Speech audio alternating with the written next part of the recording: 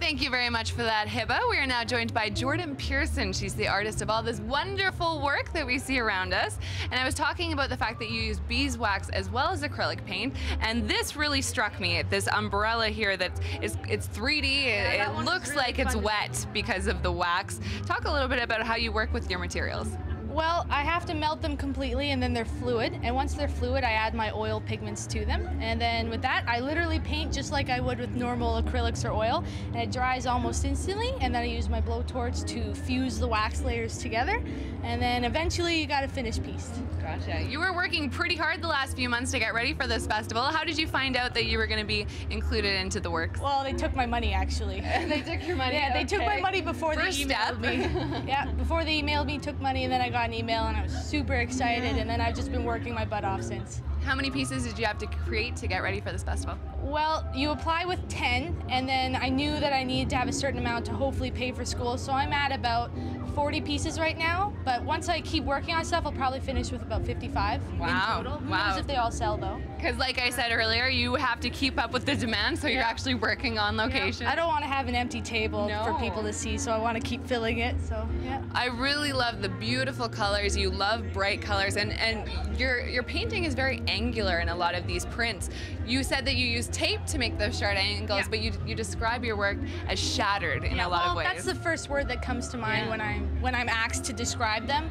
So I guess they're kind of a point between abstract realism. They're realistic, so you know what you're looking at, but they're abstract enough to create some imagination. So for me, it's a good combo because I like both sides of the world. So that's what I'm trying to achieve here. And working hard on it. And natural beauty seems to be a big theme. I'm seeing a lot of landscapes, clouds, water, mountains. Nature is your big thing. It is. I'm a very outdoorsy weather girl, and I love the sky, and I can't help but see shapes and colors every day, so I'm just trying to show people my perspective, and they can step in my shoes for a day if they take a piece home.